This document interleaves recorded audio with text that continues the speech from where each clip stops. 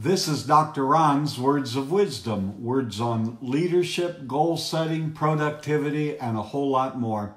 I trust that today you will consider this your vitamin or your supplement for your heart and mind.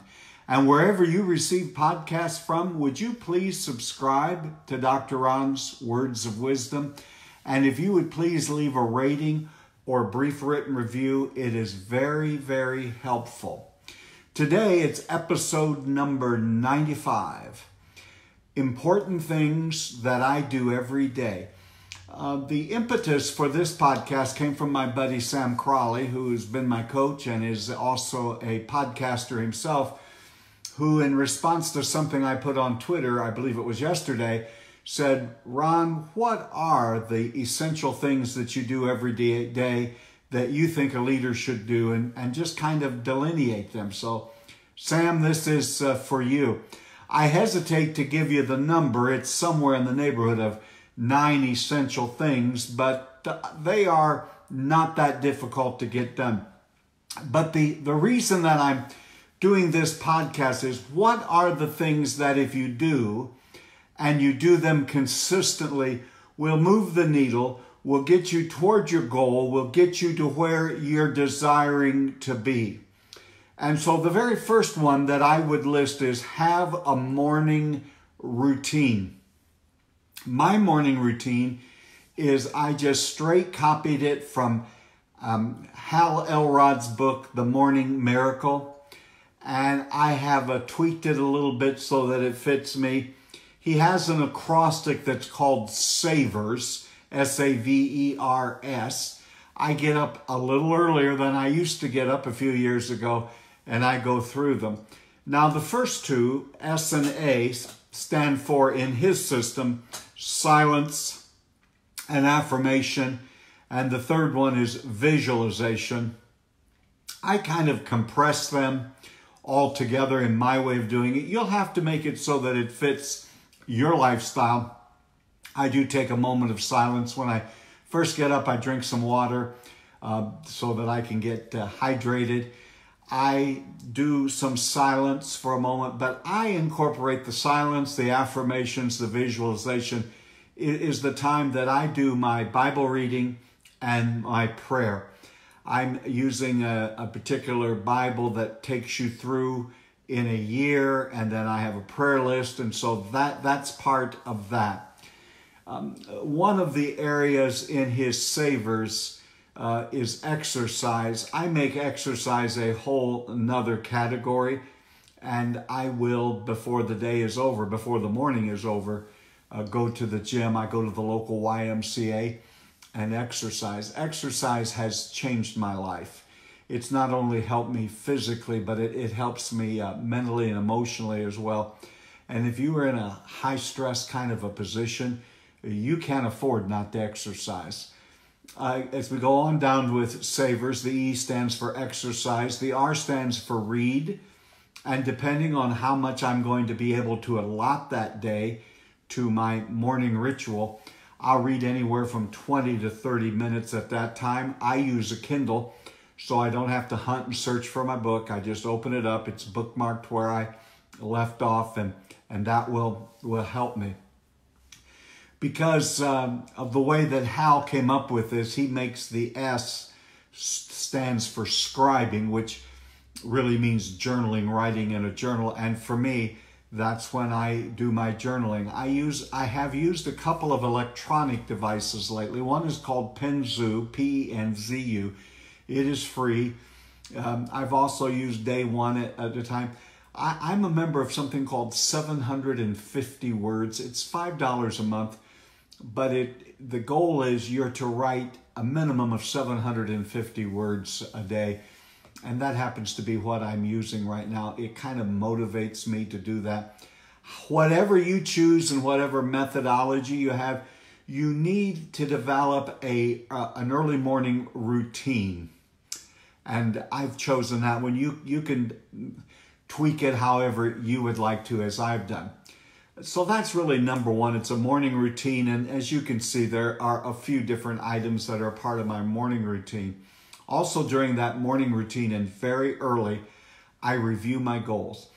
As a matter of fact, 5 out of 7 days that I write in my journal, I write out my goals, both my yearly goals and my long-term goals, because this helps get it deeply embedded into my heart and mind, and it's always on my mind. That's the problem with most people. They may even write down a goal, or they have a goal in mind, but they never think about it. They never do anything. They think somehow there was something just magical or mystical by coming up with a goal, and then they just leave it. So have a time every day, I mean every day, where you review your goals. You keep it ever before yourself. It's right there where you can see it. And as it will help you. It serves as sort of a plumb line as you're deciding what you're going to do today. How will this affect what I am trying to get accomplished in my life? Now, as I was reflecting on Sam's question to me, the other thing that has really kicked things up for me is I have 3, some have 4, some have 5. Every evening I list what are the 3 strategic activities, the most important tasks, I call them MIT, that I have to do, so that if the world falls apart or there's an emergency in my life, if I get these 3 things accomplished tomorrow or on this day, that will help. And sometimes they're small little things. Sometimes it's larger, working on larger projects. And what I do in that morning routine is I begin always to work on whatever the most significant one is. Therefore, if I can get into the office or get about my day already having completed one of the important tasks. Now, my friends, I do more than 3 things in a day, but 3 things that are going to move me forward, propel me into my future. And a minimum one of them has to be related to my goals. This is the idea. This is the reason most people never accomplish a goal. They come up with the goal. They never think about it, never meditate on it, never try to figure out how they're going to get there. And they don't do anything in their daily life to move them toward that goal. So make sure that one of your important tasks is goal related. Now, I have other things that I need to do, and I will work to get them done, as many as possible. But there are 3 that I commit to, and here's the commitment I make. I will not go to bed tomorrow evening until those 3 things are done. Now, let me tell you another thing that you may overlook as being something essential, leaders, in getting done. And that is the fact you need to eat a good diet and you need to be hydrated throughout the day. Don't be skipping meals. Don't be just eating junk food. Make sure you take care of your body and your time. That would be the 4th one. The 5th thing that I do every day is have begun to work in time blocks. There was a time in my younger life when I bought into the myth of multitasking. And I just lay it all out there on my desk, and I would have all of those things that I was trying to get accomplished and working at them. And there really, in my opinion, is no such thing as multitasking. So now, using the Pomodoro method, I have a gizmo on my computer, on my focus, that helps me focus in blocks of times. I've gotten it perfected down to where I work in 25-minute blocks of time with a 5-minute break in which I either get a coffee, go to the bathroom, whatever I need to do, just rest my mind, and then I come back. There was a time earlier when I would work in 1 hour to 90-minute blocks. That's too long. And so if there's a longer effort that I need to give that day, I'll work in a couple of 25-minute increments, 50 minutes, and I have done as many as 3 on a particular project with the 5-minute goals. Then I move to the next task. I set my timer for 25 minutes.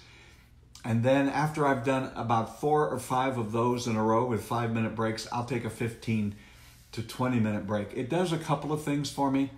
It has helped me to fight the battle and to win with procrastination. When I hear that buzzer begin, the timer start, and it doesn't have to be anything elaborate. You can use a kitchen egg timer. It doesn't matter.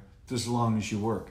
But I have found working on one thing in a block of time, I am able to do exponentially more than I could when I was just multitasking and jumping hither, thither, and yon. So work in time blocks has had a significant impact on my productivity throughout the day.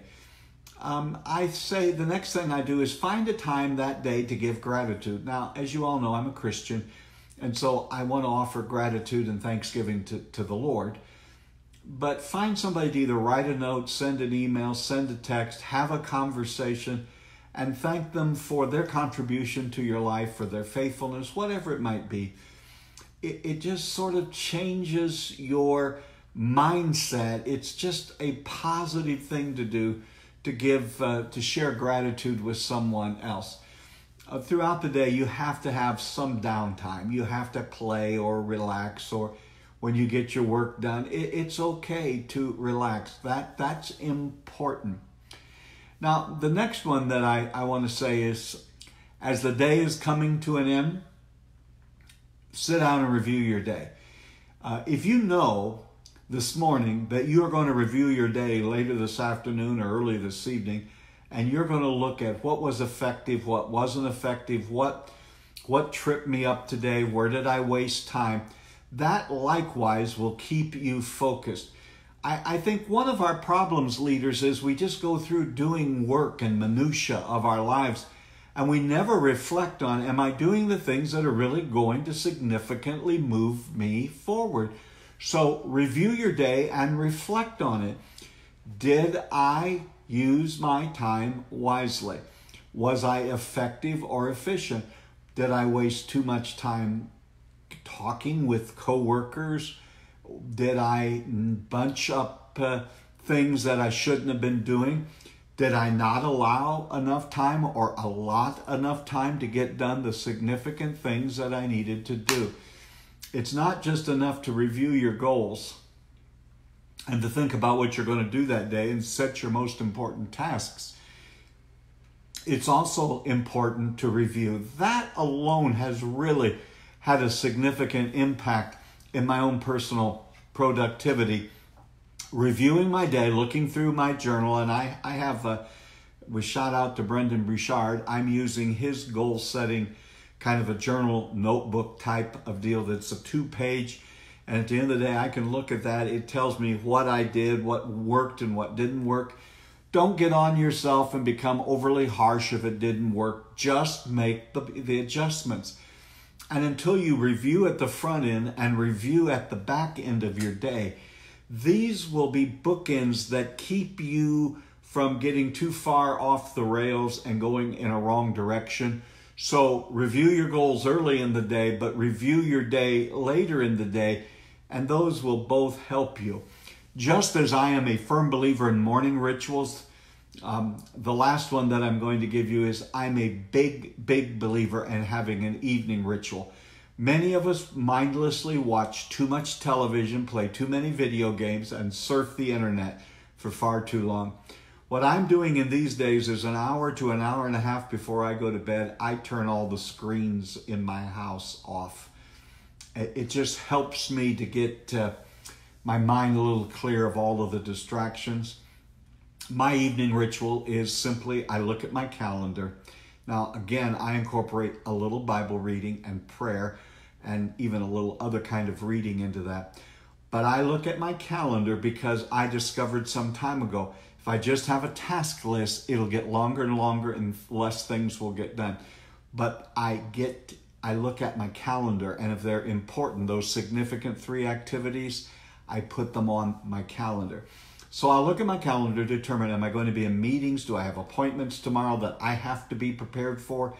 Do I have files? Do I need to look for things? I don't want to go. One of the problems with most meetings, we all come into them cold, and it takes us 15, 20, 30 minutes of just random visiting one another to get on track. Don't want to waste people's their time, so I have to be prepared. Then I look at what I'm trying to get accomplished. I also review my goals again in the evening. And I determine I know these maybe are the 8 or 9 things that I'd like to get done tomorrow, but what are the 3 most important that if I don't get anything else done, but if I get these 3 done, I feel like I've had a significantly good day. I identify those 3 the night before, and then I will begin working on them in the morning. I go to bed probably a little earlier than most of you do because you need kind of a routine, but I have an evening ritual that prepares me. I do things that people laugh at. I've shared this all my life. I lay out my clothes the night before because I don't want to get up in the morning and have to decide what I'm going to do. I pack my gym bag. I pack the clothes that I'm going to wear that day. I make sure that my briefcase or my book bag is filled with what it needs to do. And it is going to be exactly what I need for that day, and I don't have to get up in the dark in the morning and wonder where everything is. I have already taken care of it. So when I get up in the morning, I'm back to where I started that day. I can go right into my morning rituals. I have a place in my house where I do my morning rituals that I don't hardly do anything else in that room, and that helps me immensely. So remember, leaders, you need to come up with a morning routine. I would direct you toward The Miracle Morning by Hal Elrod. I think that's a good place to start. Make sure early in the day you review your goals. Identify what are your 3 most important activities you need to do. Eat properly, hydrate. I highly recommend working in time blocks. Make sure that you offer gratitude and thanksgiving. Take time to play and relax. You can't just work. Then make sure that you review your day and reflect. What went well? What can I improve? And then make sure you instill an evening ritual. We're not talking about something that takes hours on end. It can be a few moments. And I believe you'll discover if you do those things, you'll see an improvement in the productivity of your life. You've been listening to Dr. Ron's Words of Wisdom, words on leadership, goal setting, productivity, and a whole lot more. I hope that you will consider this your vitamin or supplement for your mind and heart. And again, my friends, wherever you receive podcasts from, iTunes, Stitcher, Spotify, and so on, it's nearly everywhere. Would you go and subscribe and leave a review and a brief written review? It would be so helpful if you'd rate and review it. And until next time, this is Dr. Ron saying, leader, you're doing better than you think you are. Make sure you're doing things that are moving you forward. And until next time, Dr. Ron saying, have a great and blessed day.